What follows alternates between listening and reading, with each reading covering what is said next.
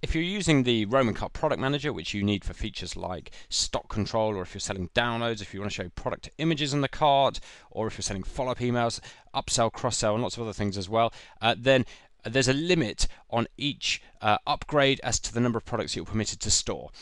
So products, there's two different types of products you can have. There's standard products and there's combination products. So standard products are just like your basic kind of product.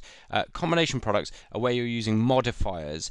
So let's take this example here. This is our World of Wines demo store, and we've got here a pack of coasters, and this is what we call combination product. And you can tell that because it's got a plus link next to the item code there, which shows the different types of products that make up that pack of coasters. So here we've got the coasters comes in 4 different colors: red, green, blue, or orange. And if I just click on back, so that's a combination product. So that actually represents 4 products in one.